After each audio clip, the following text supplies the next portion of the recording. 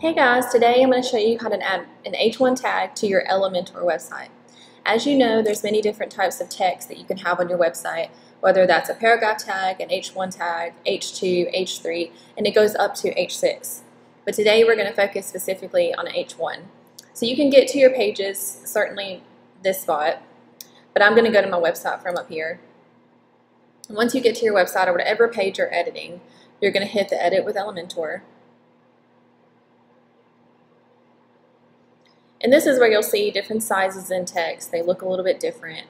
This is going to be your paragraph tag. If you click into it, you'll definitely see what that one is. H1 right here, H2. So to add that, we're going to hit these dots up here,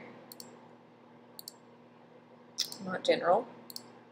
We're going to go to site, and you're going to hit site title, and you're just going to move this over to whatever spot you want to put that in.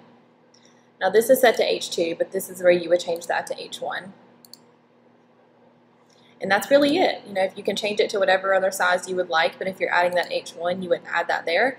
Of course, you can certainly style that a little bit different. But that's how you add an H1. Super easy, not hard to do. So I hope this helps you out.